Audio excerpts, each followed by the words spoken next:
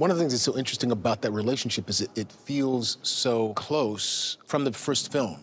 Particularly Sharon, he seems like he's calling the manager every other scene, but you don't really see them together until the very end of the second film. We didn't really have any scenes together until the third film. But the way the relationship plays out in the third film, it almost informs what happened before in the first two films. So you get a sense that they've been together for many, many, many, many, many years, probably even before the Continental.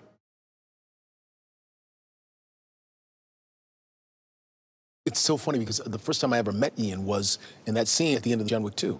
So I'd been a fan, but I'd never met him before. As a matter of fact, when I first met Ian at the very end of John Wick 2, I was being very weird because I was kind of tongue-tied, and he was just, hey, man, how you doing? And I was like, oh, and he was looking at me like, what's the matter with you? You okay? And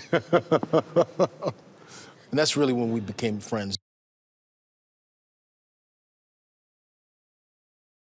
We're visited by someone called the Harbinger, who lets us know that the High Table is not pleased with the fact that Winston let John Wick live. And so, in the confrontation, or rather, depending on how you want to put it, confrontation and meeting, Winston goes to meet the Marquis, who is the representative of the High Table, to plead the case. Sharon decides to go with him, because the truth is, both of them aren't summoned, only Winston is. And there's a moment where, right before they go into the room to meet with the Marquis, where Winston says to him, you shouldn't be here.